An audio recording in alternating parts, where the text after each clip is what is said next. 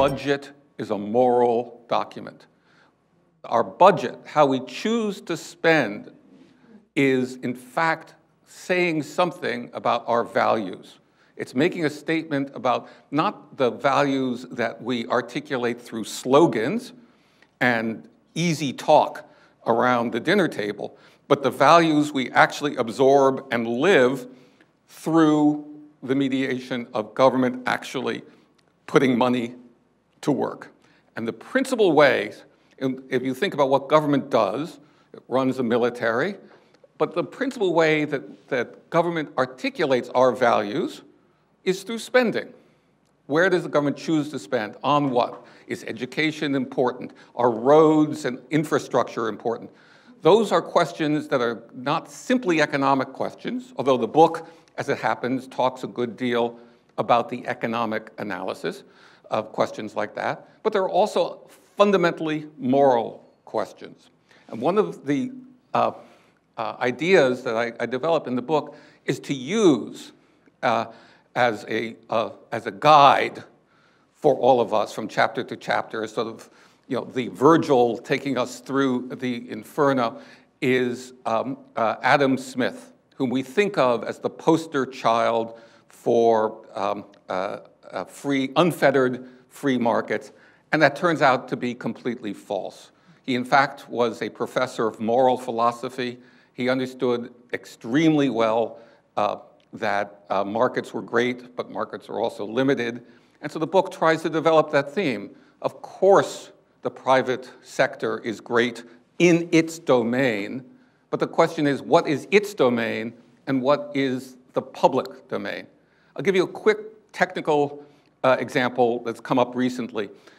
If you follow the debates about student loans in Washington, you discover that there are two schools of thought.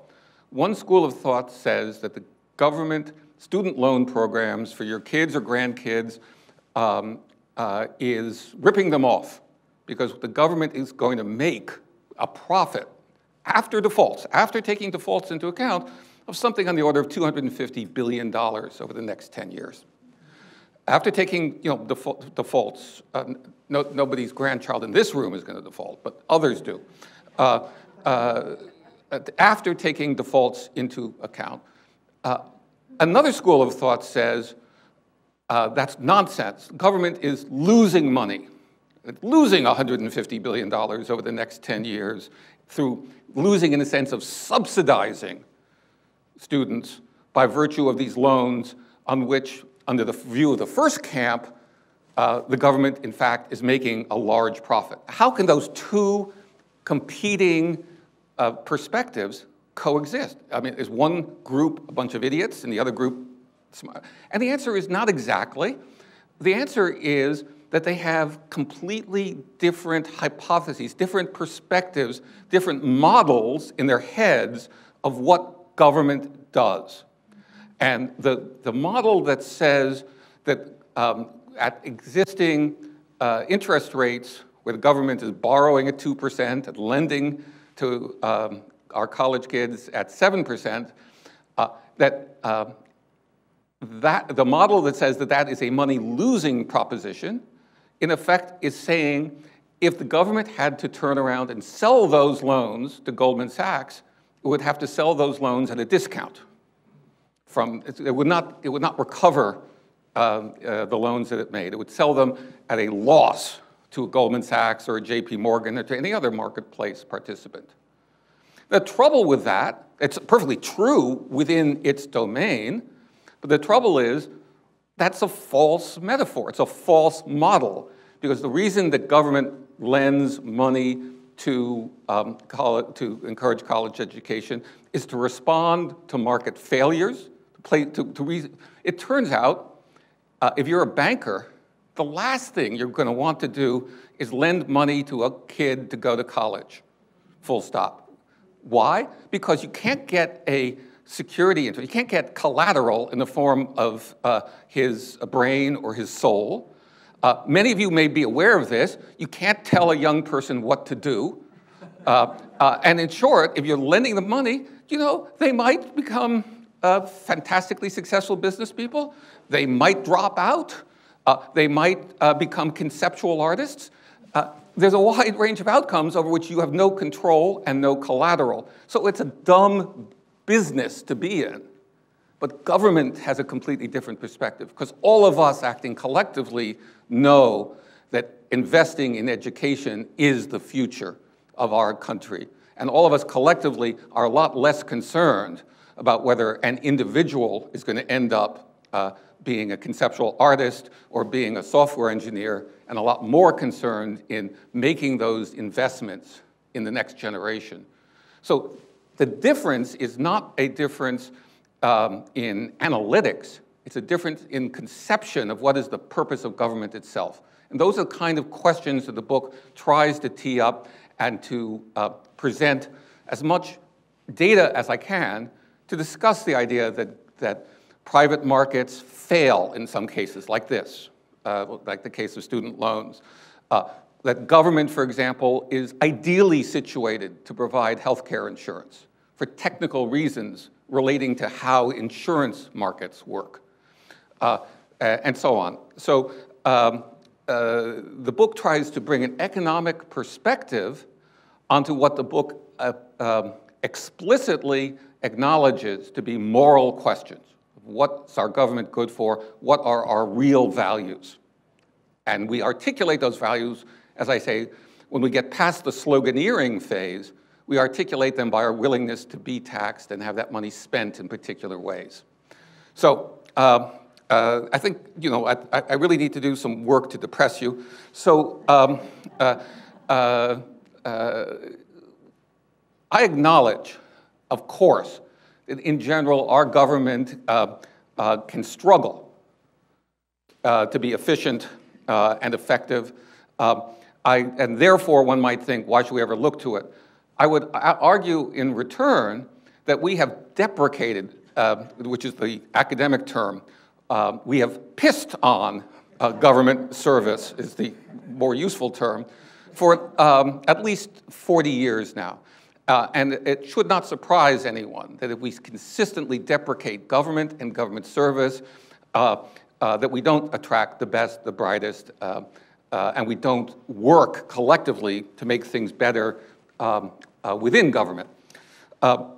So the school of thought that we should necessarily shrink government to its bare bones begins from a starting point in which we've done our best to sort of tear government down in its intellectual reputation.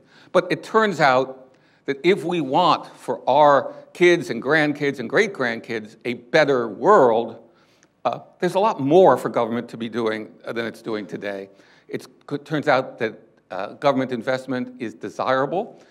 It throws off real economic returns, not touchy-feely returns, but for dollars invested, the kinds of returns that we should all be so lucky, the TIAA-CREF, to give us. It's necessary when you start thinking about what it means to be a country that honors the principle of equality of opportunity. That's a phrase we all agree with. Now the question is that a phrase we're willing to actually actualize in our lives by putting our money where our mouths is? And it's responsive to the largest socioeconomic issue of the United States today, which is inequality. Inequality actually threatens our future at every level. It threatens political stability at some point of this country. Having been a young person in 1968, I can remember. I'm a little disappointed in the current generation for not being in the streets, but sooner or later they will. It is real, and it is at this point we are at risk of inequality, of economic inequality, becoming an hereditable gene, of being something that people inherit, and they inherit by virtue of what money can buy, not in some political sleaze sense, but in terms of the investment in human capital, the investment in ourselves represented by a very expensive educational system that we have in this country. So very quickly, and I'm delighted to talk more about this if you're not sufficiently depressed, the OECD is sort of the trade association of rich countries around the world, Organization of Economic Cooperation and Development. The United States has the highest adult poverty rate of any country in the OECD. And we have 4.3% of non-elderly households, which is the technical term for households where the senior members are under 65. 4.3% of them had kids in extreme poverty. When you apply that to a nation of 300 million or 330 million, those are a lot of individual children whose lives are being affected. The book talks, for example, about the direct cognitive consequence of malnutrition in early childhood. It just takes IQ points right off of a child, and that cannot be recovered. And it talks about the very important recent studies that have demonstrated that poverty by itself makes people functionally as if their IQs were 10 or 20 points lower because of the background noise and stress of having to live on a knife's edge every moment of your life. Those distractions, that stress, makes you functionally less able to perform other tasks because it turns out that the human brain has limited bandwidth and a significant amount is being used up by that kind of issue. We have the highest ratio of rich to poor in the OECD. The top 10% versus the bottom 10%. Our ratio is way above that of any other country in the OECD. I can pull up the chart if you wish later to amplify on that. In the middle, which is the book tries to talk a lot about people in the middle, it turns out that if you look at full-time, year-round male workers in the United States, their incomes peaked in real terms, inflation-adjusted terms, about 1979. And today, they make less on real basis than they did in 1979. The only things that have made households better off, and not at a very great rate, about 0.5% a year in growth, the only thing that has made households better off, of course, is the entry of the second-to-earn spouse. Typically, in most households, a woman entering the workforce, and the narrowing of what still remains the appalling gap between wages paid to men and wages paid to women. So the only thing that has made households better off in market terms, in money terms, has been the fact that women work. Is that a good thing or a bad thing? As everybody, many women are in the workforce because they want to be. Some are there because they have to be. And so it's very difficult to measure the question, are those households better off than they were in 1979? Because all we can really measure is, do they have more money income? We can't measure the actual happiness quotient of individuals, or the welfare in that sense of individuals. So stagnant male workers' wages, right at the middle, the median worker has basically not made any forward progress in his wages in the last 40 years, to me explains a lot of the undifferentiated anger that you see in politics today. The top 1%, it turns out that when you study inequality, all the interesting things happen at the very top of the income distribution in the last couple of decades. The top 1% of American households doubled its share of the nation's total income from about 10 to 21% in the course of roughly 30 years. I cut off at 2007 because the data for 2013 is not yet available, and the data between 2007 and 2013 is affected dramatically by the economic collapse that this country went through. So we are unique among all developed countries in the world. We are a rich country. We are the richest big economy in the world in terms of our total income, or income per capita. But we also have the highest inequality. And redistribution, a term that I don't like, and we'll talk about it if we have time, does less in the United States to change market outcomes than basically any other country. And the reason is because we just do so little of it. So the book tries to address this in a number of different respects. The first is to emphasize the positive returns to government investment and insurance. Positive in the old-fashioned financial sense. And I do that as a way of trying to be more inclusive. I find that if I tell people, your values stink and my values are better, I don't get quite as many followers as if I suggest, if we invest $100 here, we'll get a 12% return. People understand the second. People tend not to enjoy the first. And so the first point in the book is to demonstrate consistently that, for example, investing more in infrastructure simply throws off measurable financial returns. The second is to emphasize the idea that we are systematically dishonoring a core principle of this country, which is this idea of equal opportunity and equal mobility. The third is to demonstrate to people an incontrovertible fact that astounds many people, which is we are a low-tax country, the lowest taxed country in the OECD as a percentage of our incomes. So that we are not a high-tax, high redistribution country. To the contrary, we are the lowest taxed country in the OECD as a percentage of our national income. I further like to emphasize the point that luck has a lot to do with it.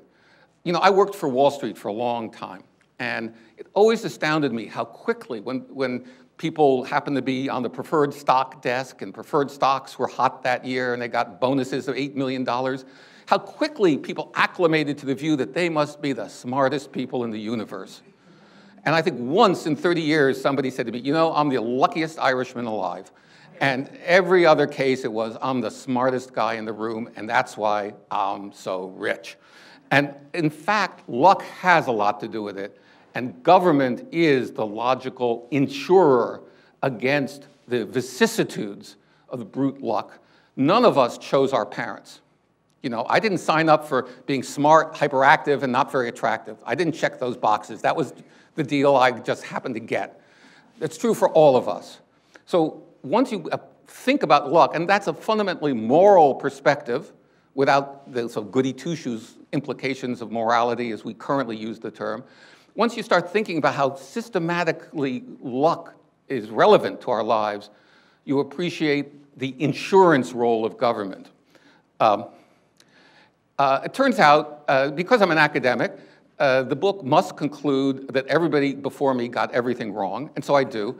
And so in particular, I say, look, progressives on the left are wrong to fixate on high top income tax rates as a solution.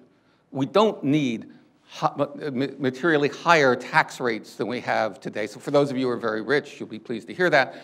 What we need is more taxes, because it's going to turn out that the critical conclusion of the book is that spending money is the fundamentally progressive act.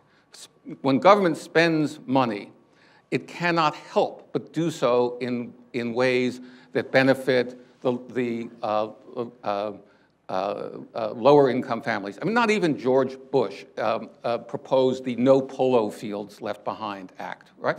So in every case, government spending is extremely progressive, and it turns out that that spending dominates the taxing side. So instead of fixating on high taxes, what we have to do is argue about where are there useful programs in which we can invest, where are there useful insurance programs that we don't currently offer, and then how we collect those taxes. Notwithstanding that I've devoted my entire life to the question of designing tax systems, turns out not to be important at all. So think how dumb I feel. And finally, the book introduces this term of our fiscal soul. And what that is trying to capture is this notion that how we actually live the values that we throw about is determined by how we spend money as a country, as a government. And we need to see ourselves as having a fiscal soul and asking whether it's one that we are proud of. So, government returns on public investment. Well, as I keep emphasizing, The business that government is in is not taxing. We love to argue about taxes, but government is not in the business of taxing for sport. Not even Democrats are. Government exists to spend money.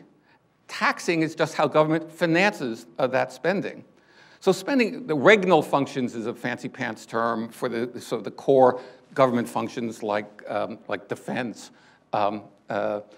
Spending is the core, and taxation is just how things get financed. Government investment and insurance complement the private markets. The book is not the work of a communist. I don't argue that we have to tear down private markets or heavily regulate them. I do argue that private markets fail for structural reasons. Do not price things correctly, do not reach market opportunities where government can do so much more effectively, insurance being an important example. Because the government investment programs, like investing in infrastructure, where our net investment today is approximately zero at the federal level. That is, the wear and tear, the depreciation on our infrastructure is as great as the money we're spending. We're making no progress. And if anybody's driven in the last several years on any road in California, you will see my point. Government investment has knock-on ancillary benefits as well, which is that it creates great jobs, particularly for adult men. Not everyone is going to be a software engineer. Not everyone's going to create the next great app. So to have large numbers of great construction jobs was, when I was young, and when you all were young, was a way out into the middle class.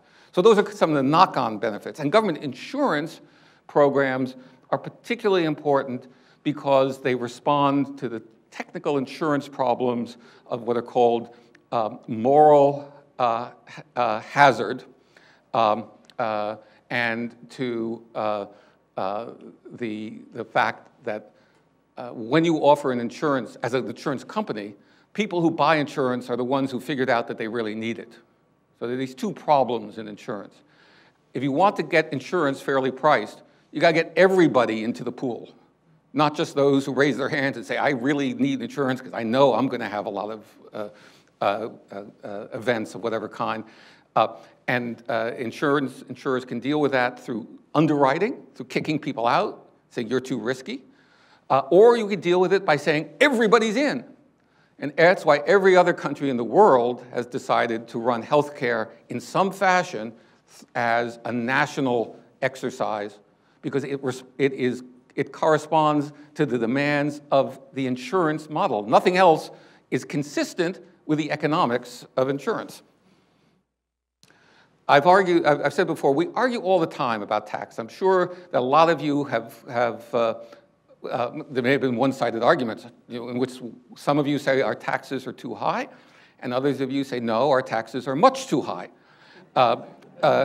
Fine, but we don't argue with the same vigor about the question of what are the opportunity costs of not pursuing useful investment or insurance programs. We need to think about government and our relation to, which means, again, our relation to each other.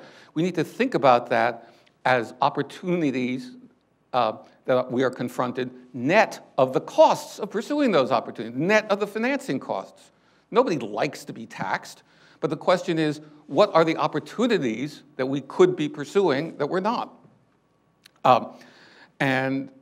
Because there are large returns to government investment, there's this false narrative of makers and takers. That's just wrong. The economics are clear that well-designed government investment in insurance makes the economic pie bigger. So it's not just the zero-sum game of taking from some and giving to others that people like to imagine. Let me, in this connection, just so we understand each other, talk for 1 second about where all those transfer payments are money that the government spends by virtue of a check with somebody's name on it. Social Security is a transfer payment.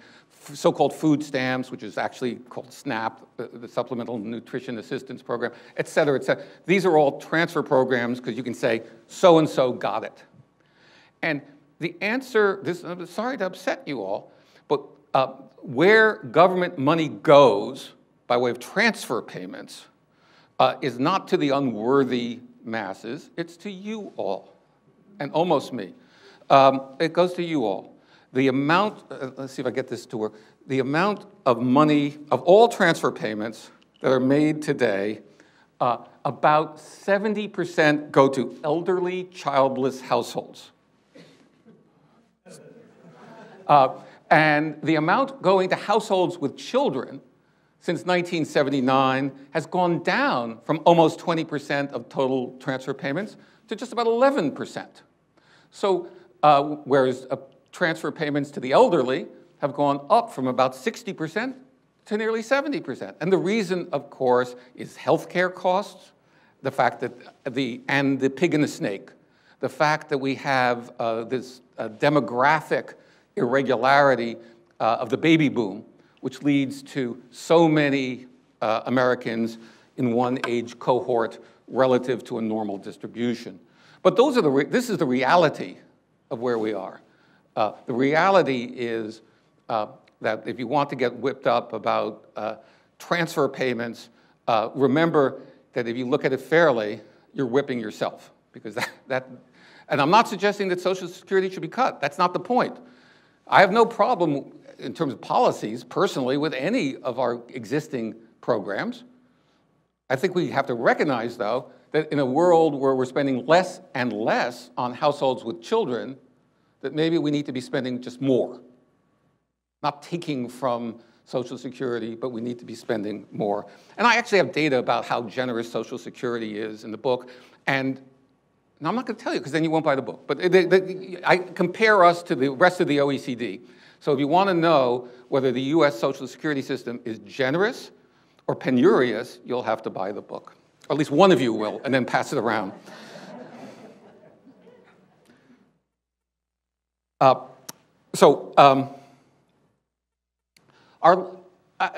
like to think of things in Wall Street terms of investment classes and the like. I mean, groups of possible investment assets. In the United States today, the largest single asset class, our largest single asset class in this humming beehive of an economy is ourselves. It is human beings. Human beings today still account for 70% of GDP, give or take, and investments in greasy machinery and software, about 30%. So our lifetime incomes, it turns out, and this is indisputable, that our lifetime incomes and our lifetime satisfactions are directly tied to the investments that are made in each of us through education. And at the same time, because we are, in a sense, machines as well as just sentient beings, the more we invest in ourselves, the more productive we are, the richer the country as a whole gets. If you believe in equality of opportunity, and I've never met anyone who wanted to take the other side of that, maybe Donald Trump, I don't know, but if you want to believe in equality of opportunity, it must follow that you make available comparable investments in comparably able kids, regardless of the wealth of their parents. That's the only way that you can imagine a world of equality of opportunity. And for the reasons I said a little while ago, talking about student loans, government necessarily must be the investor. Government must be the investor. This is the logical model.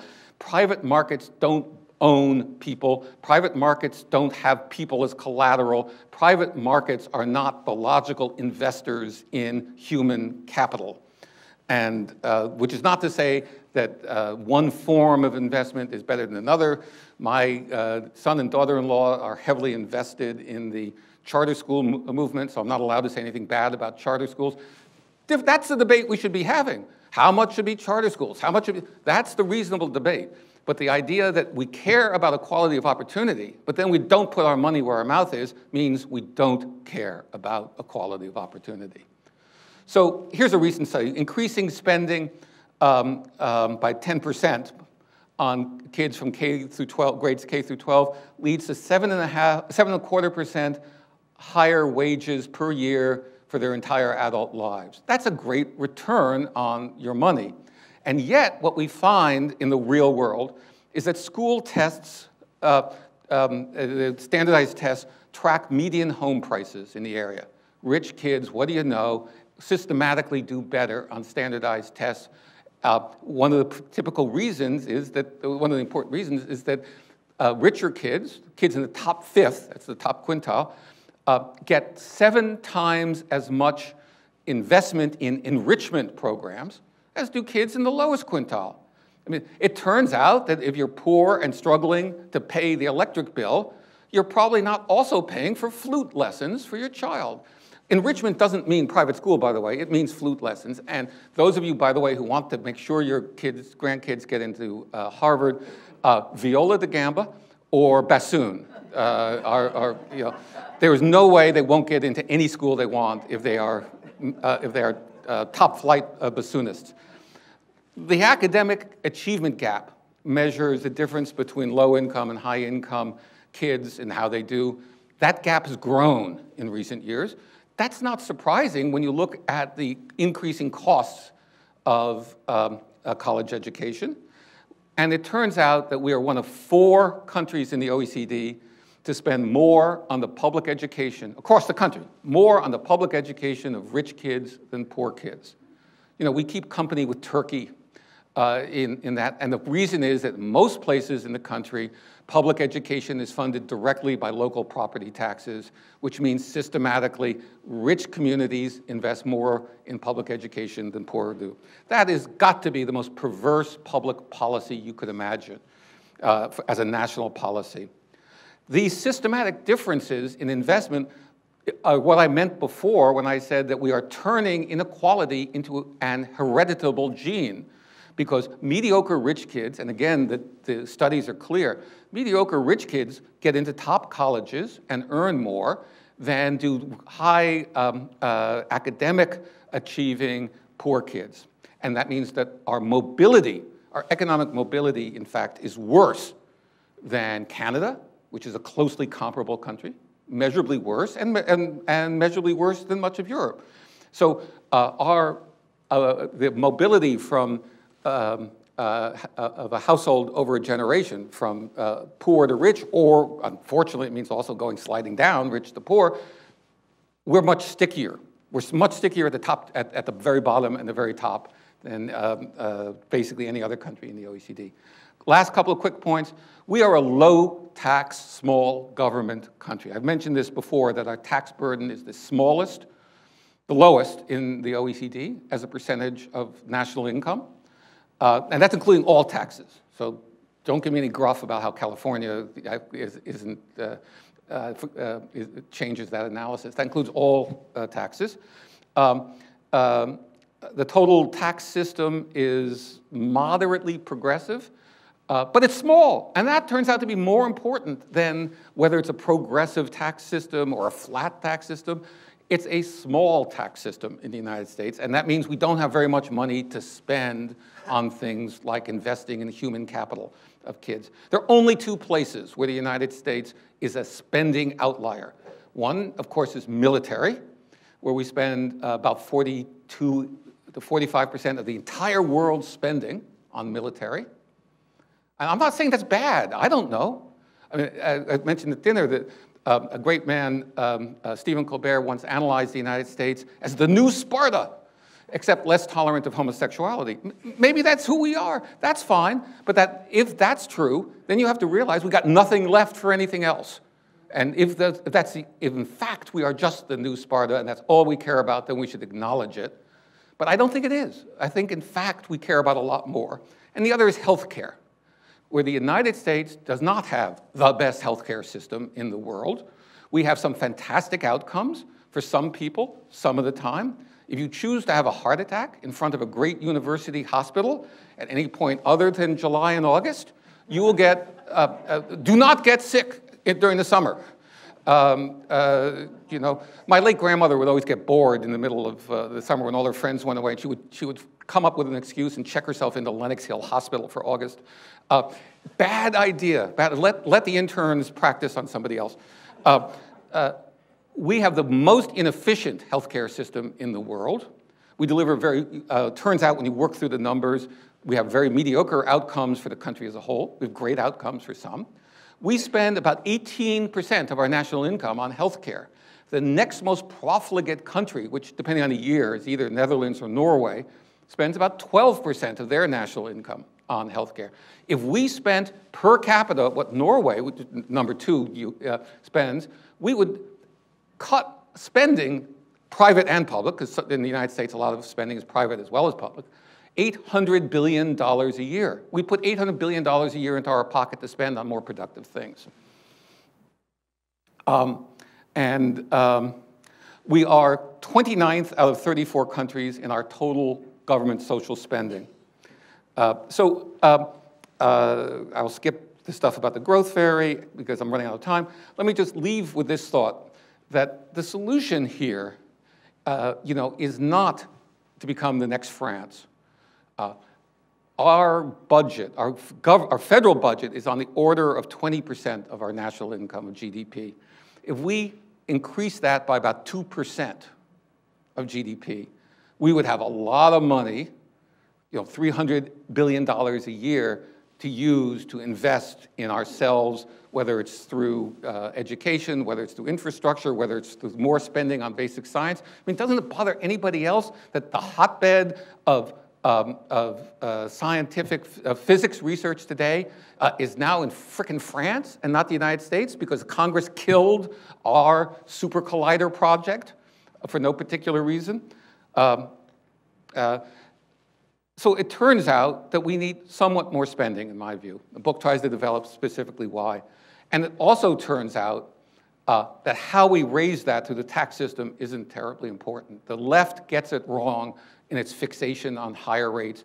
And the reason, as I said before, is because it turns out, and the book has wonderful charts and stuff to demonstrate this, it turns out that spending is so progressive that the effect of government spending drowns out the design of the tax system. If you look at what the countries you think of as having the most progressive taxes in the world, say the Scandinavian countries or Germany, what you discover is their tax systems are less progressive. They don't tax the rich disproportionately more on their last dollar of income than they do the middle class. But they're just really bigger. They're much, much bigger systems. And that, in turn, enables those countries to spend money on themselves, on their citizens, and that spending is so progressive that the outcomes make for a much more progressive and open society in which there's mobility, economic and social mobility of a sort that we believe that we have, but that we don't in fact. So let me just leave you with this while we do questions. You can read this on your own. This is some advice from a dead moral philosopher. It happens to be Adam Smith. And I urge you to think about the fact that we have allowed Adam Smith to become this cartoon cheerleader for free market capitalism in ways that are really insulting to him, his intelligence, and to the work of 2,000 years of moral philosophers before and after him. So let me stop there and answer any questions.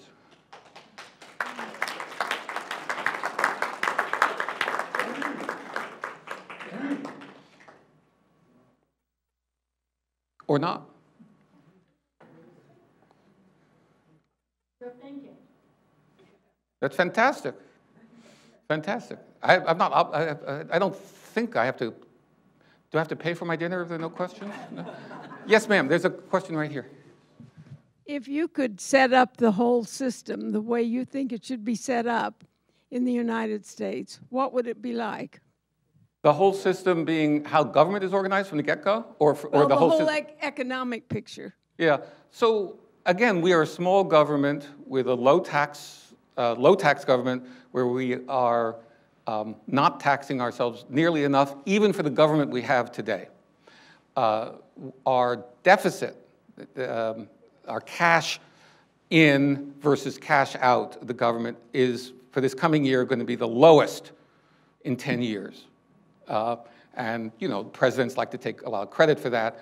The recovery has obviously helped a great deal. But that deficit's going to start widening again because of the demands, you know, unless they push all of us out onto ice floes, the demands for Medicare, Social Security, other expenses are going to keep going up. And so we need more taxes. We need more taxes just to pay for the government we have today. I don't think that that's terribly difficult to do. I make a series of very specific proposals in the book. For example, I would take all the personal itemized deductions, home mortgage, charitable, all those things, and convert them into 15% credits. So that if you're in the top tax bracket, the charitable contribution still gives you a value from the government, but at 15% and not at 39.6%. I would raise tax rates on the upper middle class back to the Clinton rate structure, which we did not do in 2013. We raised rates only on the very top marginal bracket. I would raise the gasoline excise tax, which is at this point indefensibly low, and by itself can fund infrastructure. You know, the Congress, where can we find money to fund infrastructure? Well, if you just raise the gasoline excise tax so it is the same in real terms as it was 25 years ago, your problem is solved. We can never do that. Our citizens wouldn't stand for it. Well, our citizens have to say, actually, that's wrong, you know? And we all collectively have to elect a better class of legislator. That's on us to do. The individual tax pieces are very incremental, childishly easy, frankly. I could do them in a weekend. Larger question is the kind of government we have today better, the structure, the fundamental structure established by the Constitution, better or worse than the parliamentary system? And, you know, we can have an interesting debate about that, but I don't want to be alive for a constitutional convention that argues that.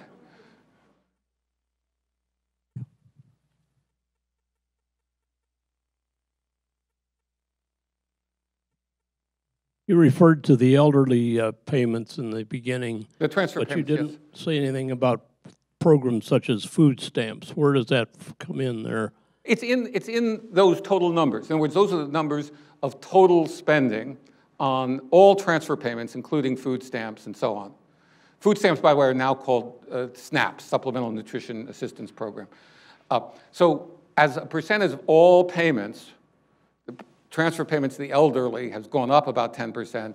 Transfer payments to low-income households with children has gone down by about 10%, give or take, of the total pot of transfer payments.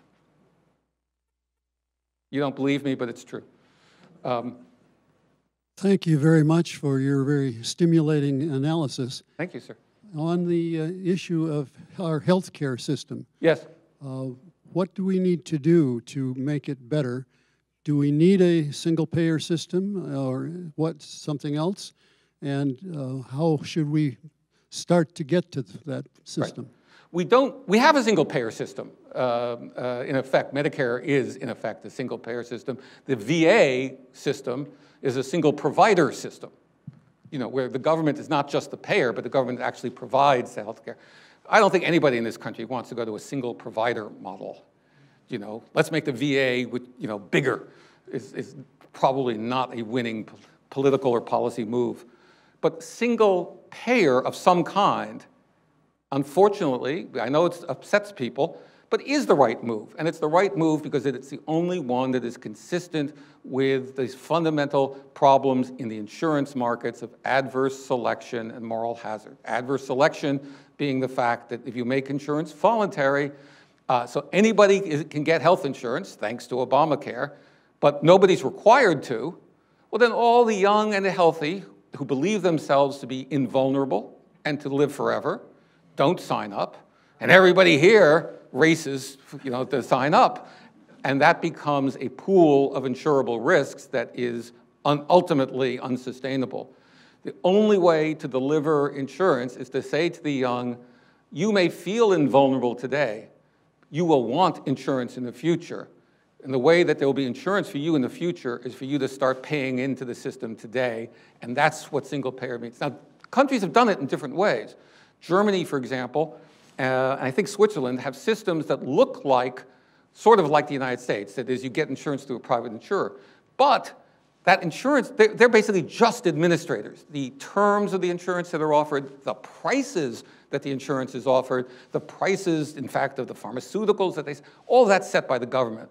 So what looks like a comparable system in Switzerland or Germany, in fact, really is the single-payer system in which you get your choice of which administrator you want for your health care payments. How should we try to get there?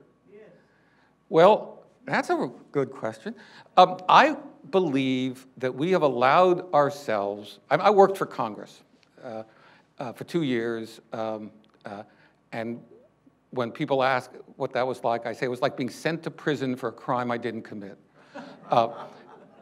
There are 535 members of Congress. You would be hard-pressed to take any random group of 535 insurance agents in the United States and find that that random group had a lower IQ, cognitive functions, than there are a lot. And I don't know if any of you know Wally Herger from California. Talk slowly if you meet him. We need to elect a better class of legislator, which means that instead of being turned off by the process, no matter how frustrating and repugnant it is, we have to invest more of our personal time into the electoral process, because otherwise we're just left with fools. Now, there's some very bright people, obviously, in Congress, but in any random sample of 535 people, you'd expect that to be true. What you don't have in Congress is 535 highly distinguished, intellectually pedigreed individuals, in the French model of having gone to Sciences Po or one of the other haute école, and who actually know a little bit about what they're talking about. Yes, sir. 2 questions, if I may. One is, I've always advocated an immediate 50% cut in defense spending. You don't need 5 nuclear aircraft carriers to go after a bunch of terrorists hiding in caves. The other question is, I've also advocated, I'm biased obviously having worked for Caltrans, is an immediate increase of 25 cents a gallon gasoline tax, and to keep raising it until you can fix all the roads that are in bad condition. I've spent over nearly $5,000 on rebuilding the front suspension of my car. Yes. I figured out that it would have been much cheaper if I was paying a higher gasoline tax. Yes. Or other such taxes related to it. So as to the first, I am agnostic. And we should be so lucky as to have 5 nuclear aircraft carriers. We have 12, I think it is. And if we got down to 5, that would be a savings. And there's one other nuclear-powered aircraft carrier in the world that not owned by the United States Navy. And if you don't know which country that is, you're just, you're not thinking in long-term geopolitical terms. It is, of course, France. Because if we have one, they have to have one. And it's named, oddly enough, it's named the de Gaulle. So I don't know the right answer. I understand the argument we should have 5 and not 12. Other people say we should have 15 and not 12. I know enough to know I don't know the answer. I do know that whatever we decide, unless we literally want to be the new Sparta, and that's all we are as a country, is a big military that just, does its thing. We have to have more. We have to have the taxes to support it and the other things that improve the welfare of all of us. And that's where I don't see the commitment. Lots of people, big, muscular military, but I don't want to pay anything. So you end up with these notions of kicking the poor, get rid of those damn food stamps, tiny programs by comparison to military. And as to the gas tax, you and I are on the same page. I mean, that's absolutely clear. It's clear as a matter of economics. It's, in the narrow sense, because there are externalities to the overuse of the personal automobile. We all know that living in Southern California. There are negative consequences to all of us driving around looking for the same parking space. One of the reasons to have a higher gas tax is to collect revenue, but another is to change behavior, is to say there are alternatives And at the margin, you know, I'm going to get on the Caltrans train. You know, the Expo line is going to change USC for the better because we now have young professors and law students who can live at Culver City and just get on a train and be dropped off at the door of the law school. Whereas it radically is going to change the appeal of USC, for example. So investment like that changes everything. And if it's done right, changes everything for the better. I think we're done. Thank you very much, everybody.